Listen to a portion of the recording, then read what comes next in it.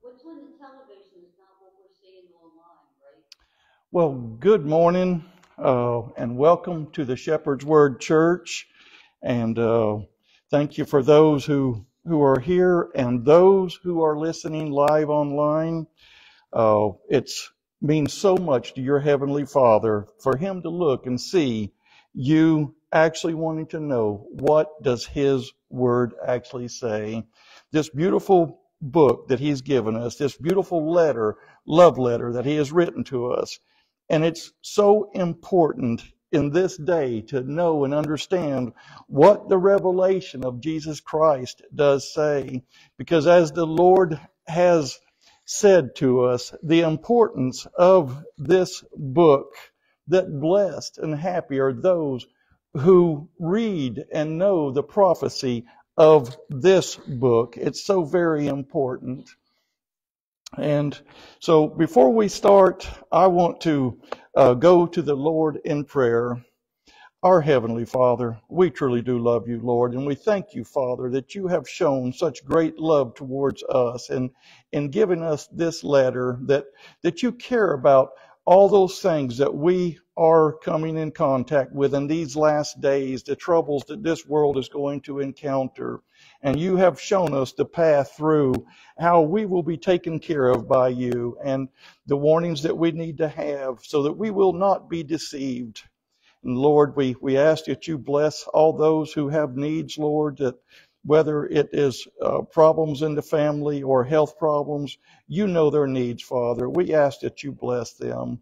And Lord, as we go through this book and we turn these pages and make known the words, we ask, Lord, that you teach us, Father, that you open eyes, that you open ears, and make known, Father. And I pray that your Holy Spirit would be with me, wrap around my spirit, and bring all things to my remembrance as we go through this, Lord. That Lord, I cannot do the teaching. We ask, Lord, that you do the teaching. We thank you, Father, for all your blessings in Jesus' precious name. So, amen. And so in last week's study, we had covered chapter 17, which gave us a great overview of understanding all the kingdoms, those 7 kingdoms that Satan would have on earth. And they begin back with, as we had covered, that first great Babylon that in the book of Genesis. And that was the mother, the one that all have followed suit after the teachings and deceptions that Nimrod had given. Each great kingdom has followed suit through the ages and the generations. After that great Babylon, there was the Medo-Persian Empire, and then came Alexander the Great with the Greek Empire, and then the Roman Empire. And then we saw that the next one, that where it says that green horse, I know they translated it as pale horse, but that green horse that represents that kingdom that came in 636 AD. I think it was 636, maybe 634. My memory's not perfect on that, but they took control of that place on that mount, that rock, that holy place. And they held it until after the what originally was the League of Nations, and it became the United Nations. And with that came the control of the good and the bad figs, those peoples that control that part of Jerusalem. And that spot that is God's most beloved spot, his favorite place on the universe. And so this This being that sixth kingdom that God has shown us, it is the one that as it comes together and comes to full control, worldwide control, that when it receives the deadly wound, when it fails, because it will fail, that is when that wicked one, Satan, will come, deceiving the world, coming peaceably and prosperously, and with his those words that are called flatteries, but they're actually words of fire, smoke, and brimstone, great deception, deceiving the world, and the whole world will follow after him. But that brings us into this great system of commerce that we're going to see in chapter 18. And the Lord always gives us two witnesses. So we're going to look and see where the Lord has told us long ago about all of these things. So if you'd come with me, I want to go to Revelation chapter 18, and we read, "And after these things I saw another angel come down from heaven, having great power, and the earth was lightened with his glory, bringing great light. 2. And he cried mightily with a strong voice, saying, Babylon the great is fallen, is fallen." And so that's all encompassing, that first Babylon to this last Babylon, the great city that we see being built today as we watch, and all those kingdoms in between. Babylon the great is fallen, and is become the habitation of devils, and the hold of every foul spirit, and a cage of every unclean and hateful bird. So this great worldwide city it will be of great riches, and the whole world will be buying and selling, and there will be great materialism and people putting their hope in all the bargains of Satan. But it will become as just a little cage of just unclean and hateful spirits. The greatness will be gone, kind of like you see what was once a great city becomes a little ghost town.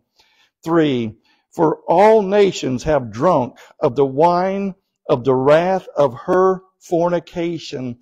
And this great idolatry, the Lord uses the word fornication because that shows our Heavenly Father's true feelings about how much it hurts him to see what the world is doing and what they are going to do in this coming kingdom.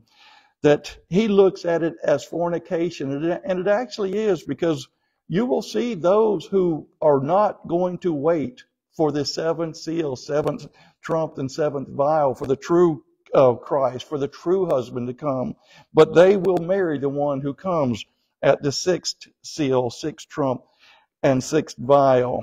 And so for all nations have drunk of the wine of the wrath of her fornication, and the kings of the earth. Now the kings of the earth are those kings of, you'll see those 10 toes of partly clay and partly iron. These are those of clay.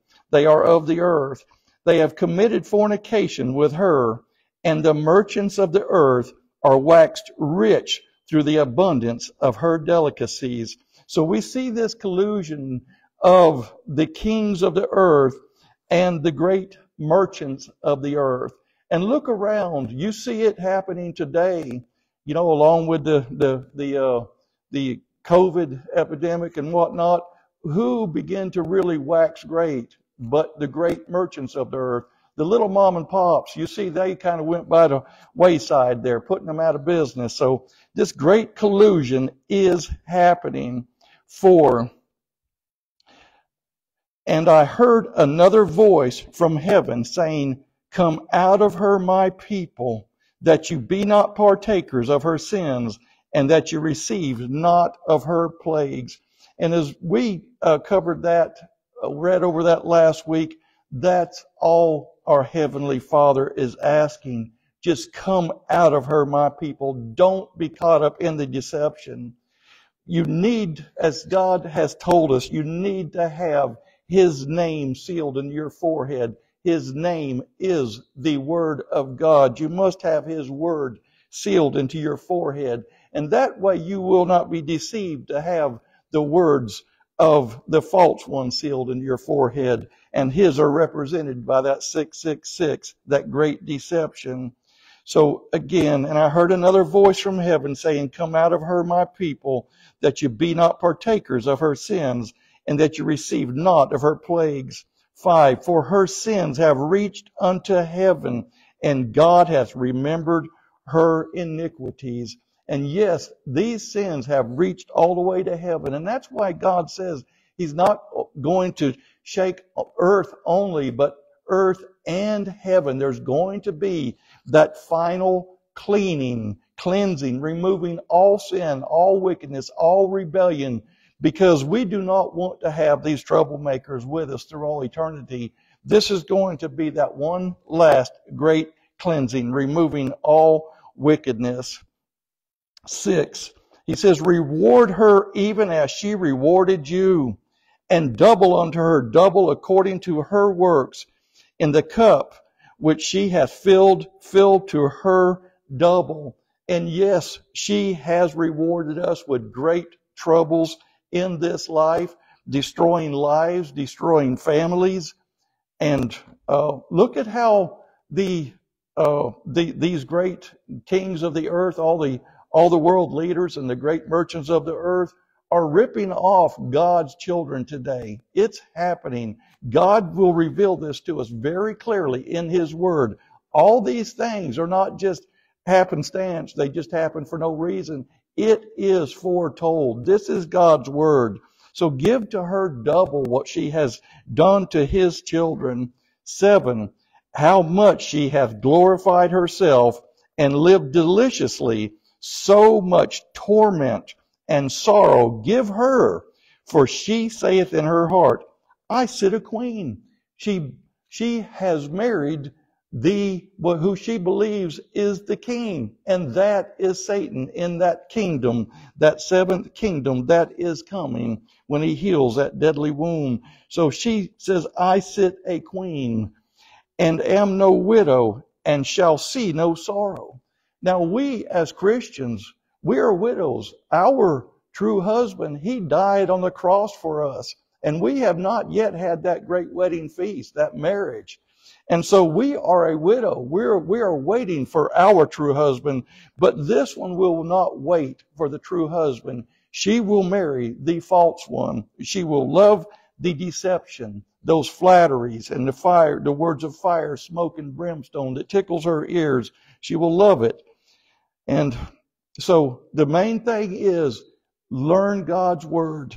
Be prepared for this time that we are in. This is a time that the prophets would have loved to have seen, but the Lord chose for you and I to be here.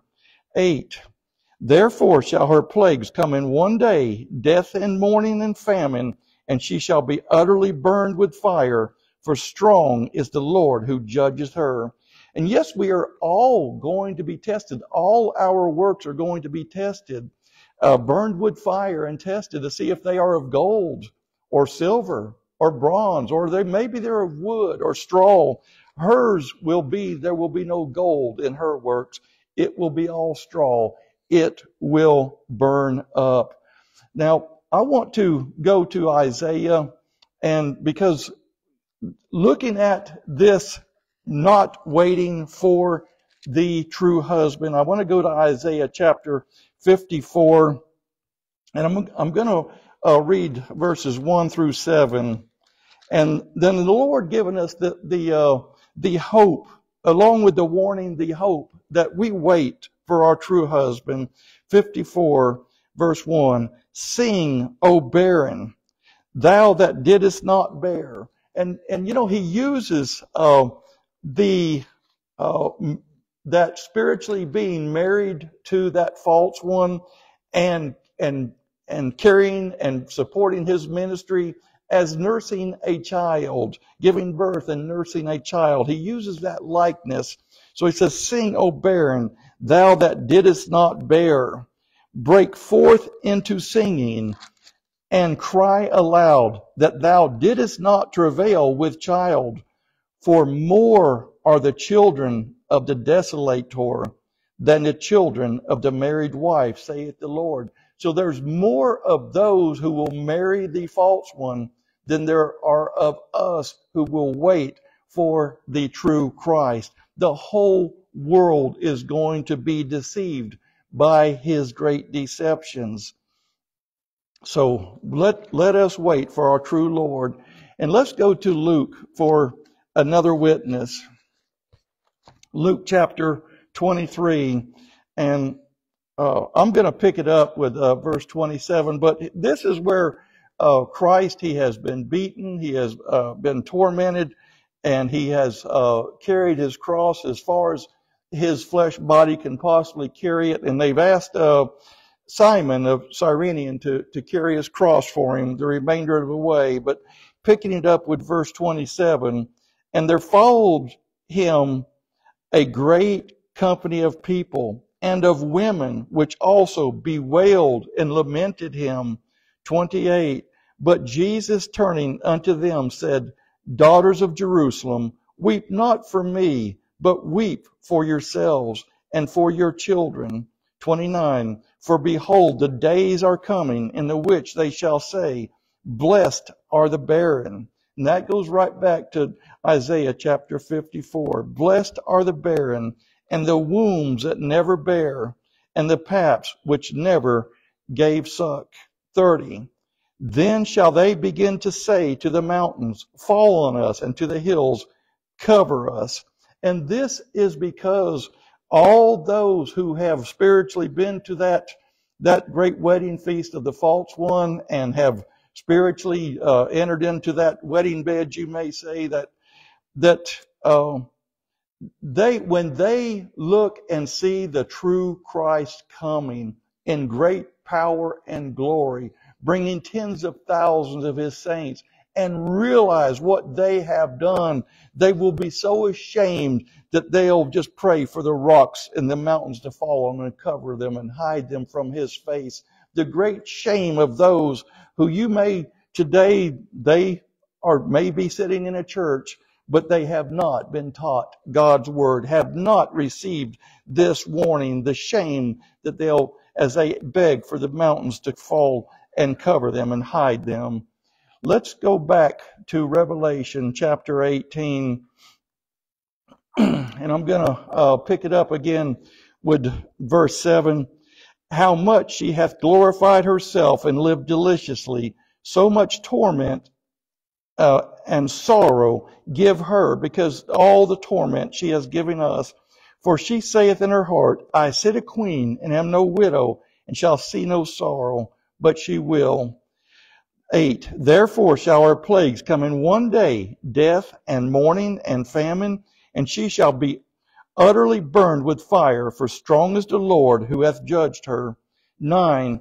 And the kings of the earth who have committed fornication live deliciously with her, shall bewail her and lament for her when they shall see the smoke of her burning.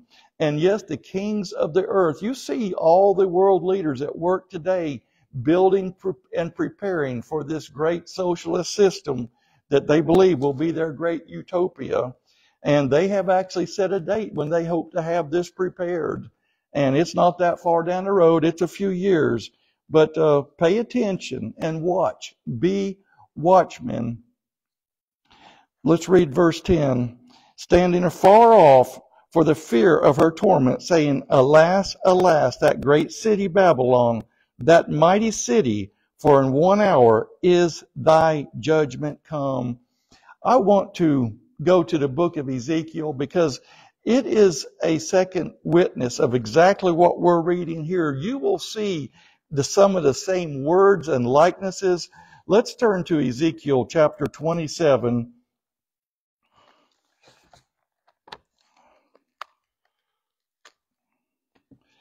And in chapter 26, we're not going to read there, but the Lord tells us of a great history of this area that was called Tyrus. Now, in the Hebrew, that's Tzur, like a T-Z-U-R sound, and it means rock. And that's the same word that we read in the Song of Moses, where we read that God is our true rock and their rock is not our rock. This is the same word that it's a name that Satan has given to himself. But there was a great commercial system that Satan ruled over, and that history has become our prophecy because it likens right with Revelation chapter 18. Now, in Ezekiel chapter 27, the Lord likens this great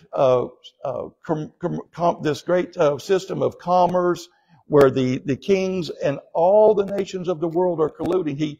He likens it to like a great ship sailing upon the people.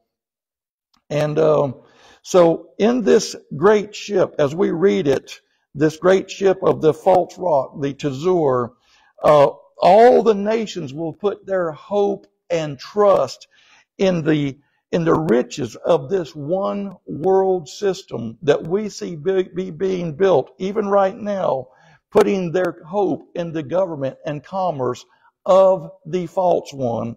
So the Lord does a great job of giving us this likeness of looking at this as a great ship sailing. 27, verse 1.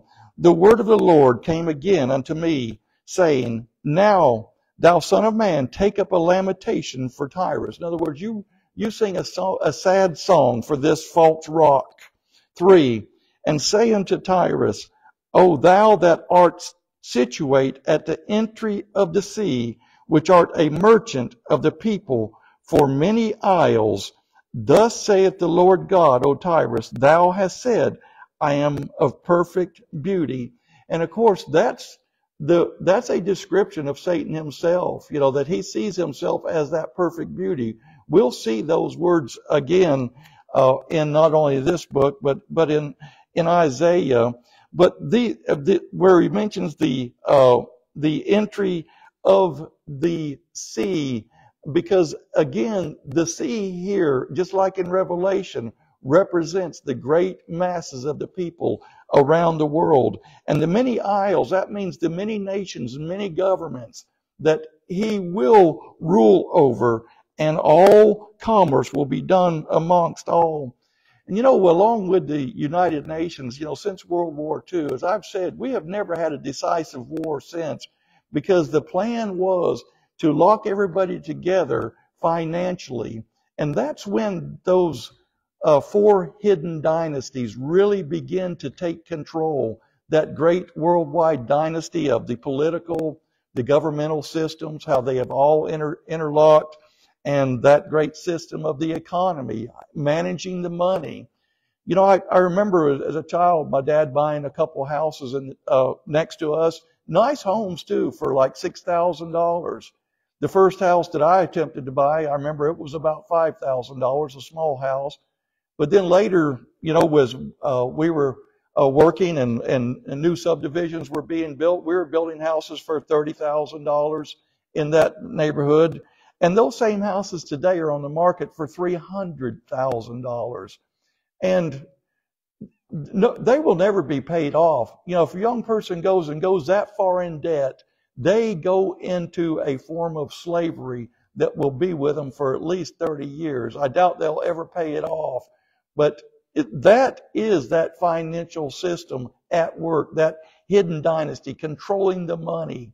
Look how much it costs to do anything today, to go to the grocery store or anything. It is at work. And of course, the other part of that, those 4 hidden dynasties, is the education system. Look at what the world is being taught. Look at what our children have been taught. And of course, those hidden dynasties have entered into the religious systems, telling all the churches that organize churches what they can teach and what they can't teach. And so they no longer will teach the whole Bible. But it says here in verse 4, thy borders are in the midst of the seas, right in the midst of the peoples, encompass all the peoples. Thy builders have perfected thy beauty. 5, they have made all thy shipboards of fir trees of Sinir. They have taken cedars from Lebanon to make masts for thee. Now, so these masts, that's what is going to hold the sails to propel this great ship. And as I said, God's using a likeness of a great ship for this great system of commerce. And this area of Sinir, it's like means great, like a white mountain. It's in Lebanon. But I have shown you how God uses trees to liken His children, and the cedars of Lebanon that's what God uses to liken to even His children who have eternal life. So this is telling you that many, even those in church today, believers, will be deceived into helping to propel this great ship of commerce. They won't know because they have not received God's word. They won't know the difference. 6, of the oaks of Bashan. And so the mighty ones of the very fruitful place. So the fruitful place should be there right in the house of God, those trees bearing fruit. The oaks of Bashan they made thine oars. The company of the Asherites have made thy benches of ivory brought out of the isles of Kittim. And so this word, the Asherites, now this actually is a bad translation, but it should be translated as the daughters of the box cedar, because in God's word, Satan likens himself to a great cedar, but God says you're nothing but a little box cedar. You're nothing.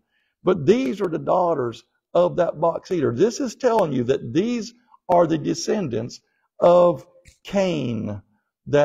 Because we read that Cain is of that wicked one, Satan. And so his family is right on board also.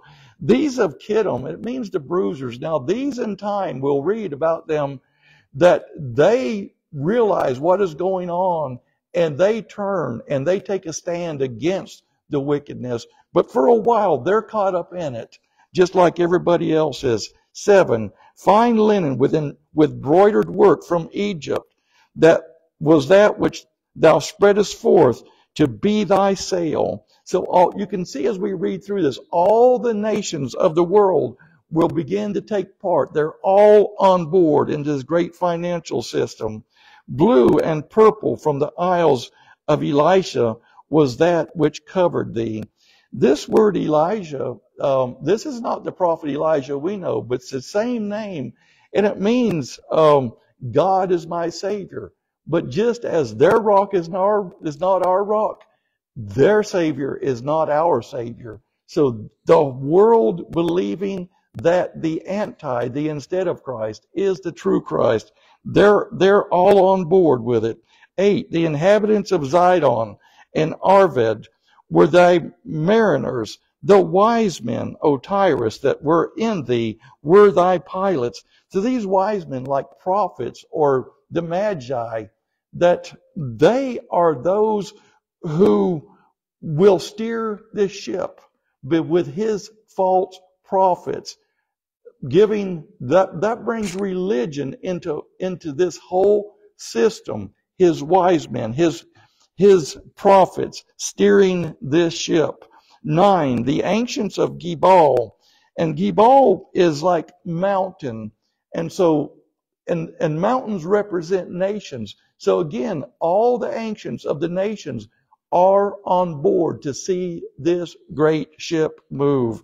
And the wise men thereof were in thee thy caulkers. Now you know what the caulkers are. Like on a great ship like this, they would take strips of linen and dip it either in clay or zinc and hammer it into the cracks between the boards to keep it afloat.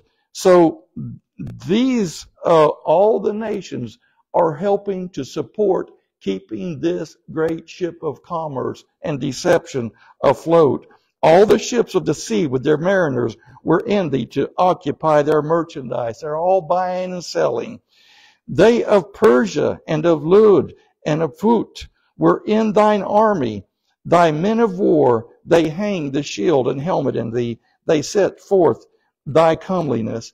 And of course, with a one world system, that yes, that he will control all the armies. How can you make war against another nation if you're all one nation? And that's why it says that he comes peacefully and prosperously. Only lasts 5 months. But yes, he controls even that.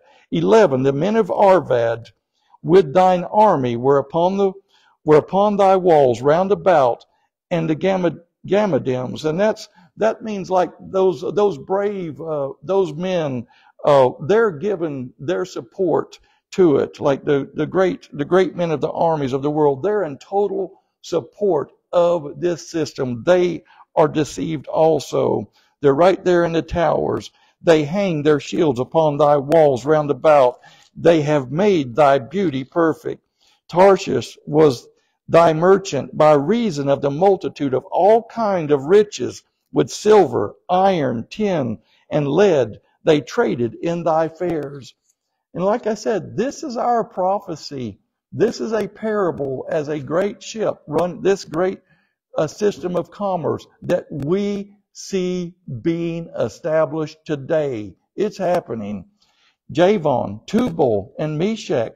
And Javan, that's like Ionia today. Tubal, that's some of this, that again is descendants of Cain. Meshach, that's Moscow. And they were thy merchants. They traded the persons of men and vessels of brass in thy market.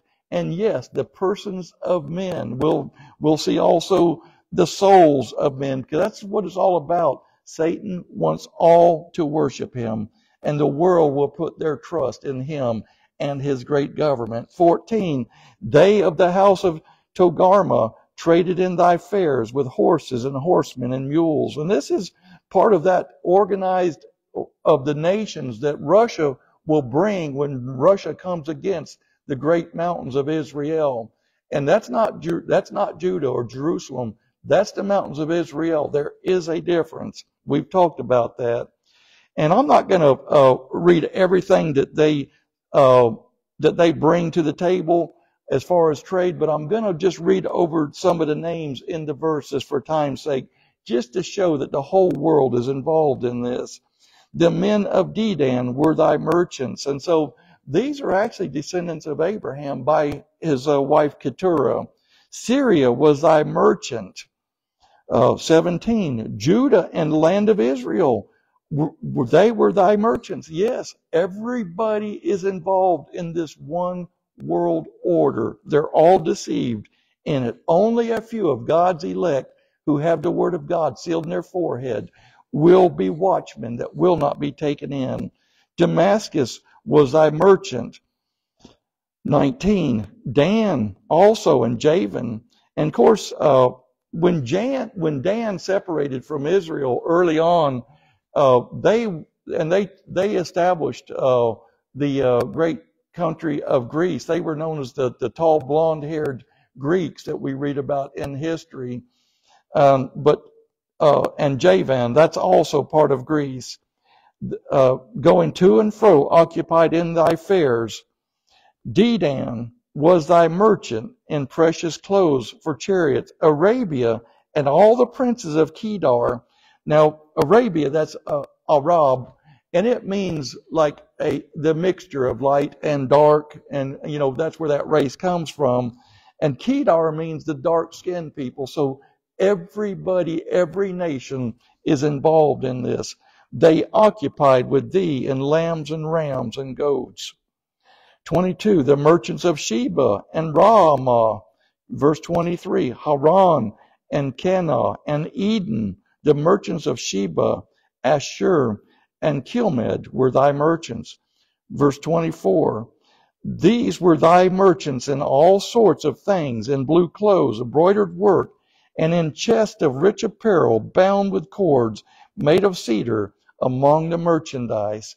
25, the ships of Tarshish did sing of thee in thy market, and thou was replenished and made very glorious in the midst of the seas. And like I say, this is prophecy as this great ship of commerce that we see as the great merchants of the world are in collusion with the kings of the earth. 26, thy rowers have brought thee into great waters. The east wind hath broken thee in the midst of the seas. So this east wind, now this is a hurricane. This is telling you that God's going to bring this great ship down. It's going to sink.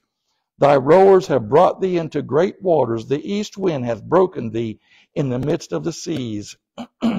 27. Thy riches and thy fares, thy merchandise, thy mariners, and thy pilots, thy caulkers, and the occupiers of thy merchandise, and all the men of war that are in thee, and in all thy company which is in the midst of thee, shall fall into the midst of the seas in the day of thy ruin. They're going down with the ship, every one of them are. 28. The suburbs shall shake at the sound of the cry of thy pilots. 29. And all that handle the oar, the mariners and all the pilots of the sea, shall come down from their ships. They shall stand upon the land.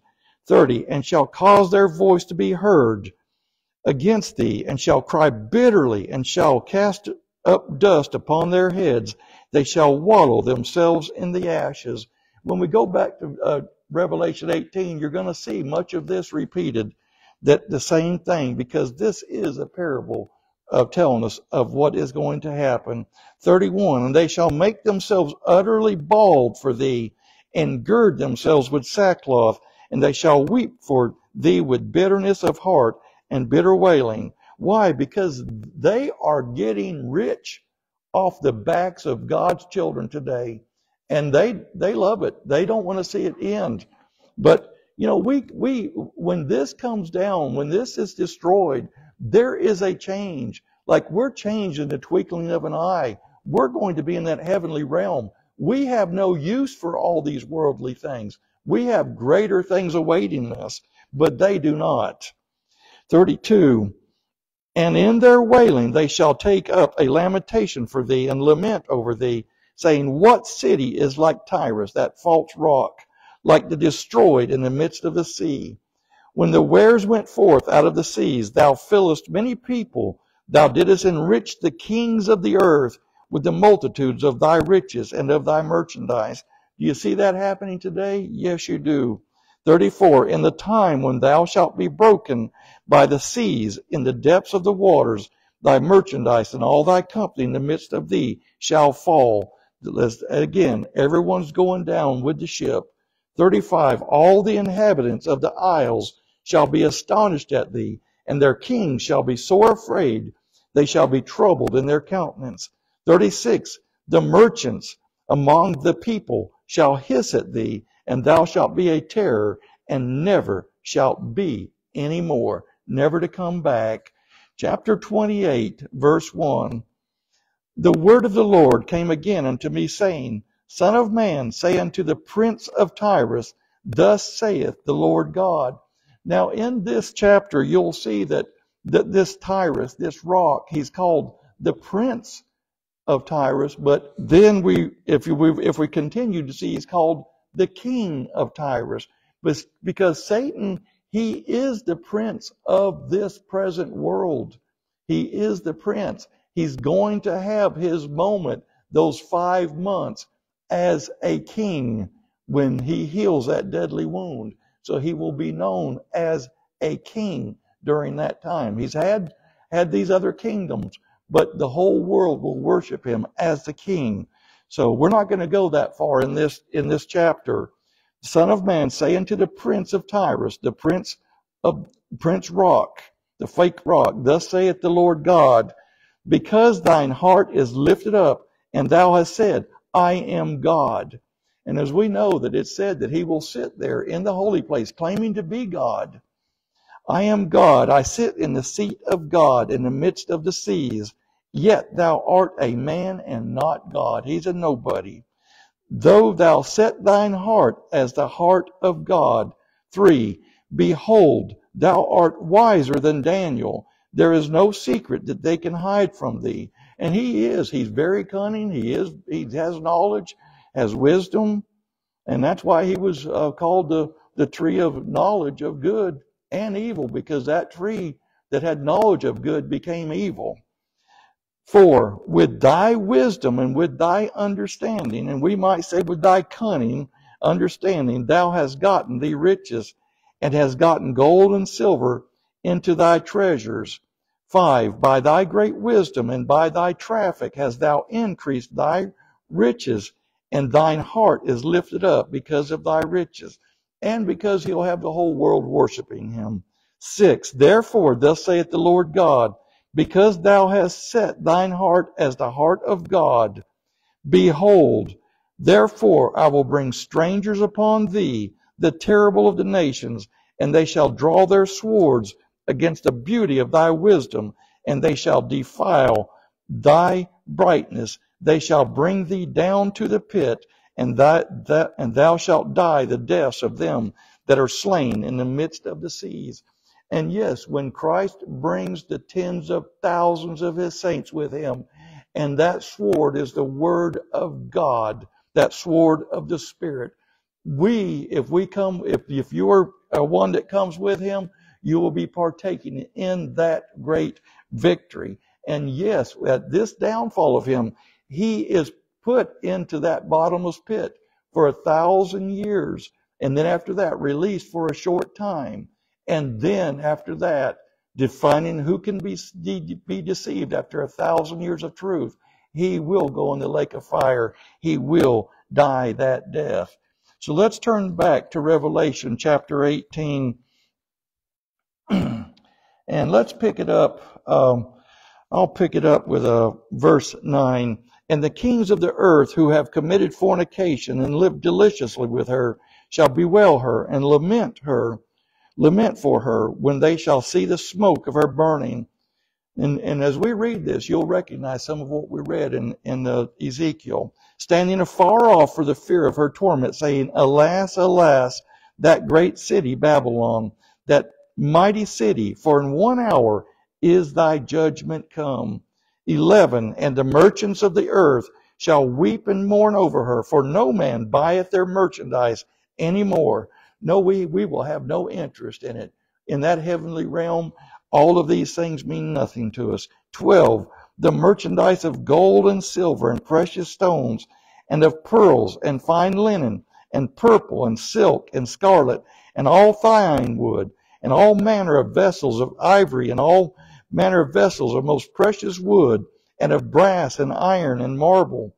13. And cinnamon and odors and ointments and frankincense, and wine and oil and fine flour and wheat, and beasts and sheep and horses and chariots and slaves and souls of men. So, and you get that, the souls of men. The souls of many men will be bought with this merchandise, with this, just as, like I said, just as Nimrod held together the people as common bricks with the materialism, this merchandise. Men putting their hope, and that's one of the things that we read that in the writings, the other writings outside of the Bible, that Nimrod told the people, don't trust in God, trust in me and my government, I'll take care of you. These are the same words that this one will be saying. 14. And the fruits that thy soul lusted after are departed from thee, and all things which were dainty and goodly are departed from thee, and thou shalt find them no more at all. The merchants of these things which were made rich by her shall stand afar off for the fear of her torment, weeping and wailing, and saying, Alas, alas, that great city that was clothed in fine linen, and purple and scarlet, and decked with gold and precious stones and pearls. 17. For in 1 hour so great riches is come to naught, and every shipmaster, and all the company in ships and sailors, and as many as trade by sea, stood afar off. And they will stand afar off when this all comes down at the return of Christ, knowing that they have messed up. 18. And cried when they saw the smoke of her burning, saying, What city is like unto this great city? Just like that great city of the false rock. Same words. And they cast dust on their heads, and cried, weeping and wailing, saying, Alas, alas, that great city, wherein were made rich all that had ships in the sea, by reason of her costliness. For in 1 hour is she made desolate. Yes, the desolator and his great government is going to fall. 20. Rejoice over her, thou heaven, and ye holy apostles and prophets, for God hath avenged you on her. And finally, because as we read in that when with that fifth seal, that those that are around the throne of God saying, "How long, Lord, before you avenge her?" Those that have killed the prophets and killed your saints. So God is going to avenge her because of what she is doing to his children even today. 21. And a mighty angel took up a stone like a great millstone and cast it into the sea, saying, Thus with violence shall that great city Babylon be thrown down, and shall be found no more at all. And remember, the sea represents the people. He's bringing down this great city. And we talked about cities because everything on the planet does not need people. It can flourish fine, do great without people, except a city. It needs people or it will die. 22. And the voice of harpers and musicians and of pipers and trumpeters shall be heard no more at all in thee. And no craftsman or whatever craft he be shall be found any more in thee. And the sound of a millstone shall be heard no more at all in thee. And the light of a candle shall shine no more at all in thee. It's lights out for this great city and great government of this false rock.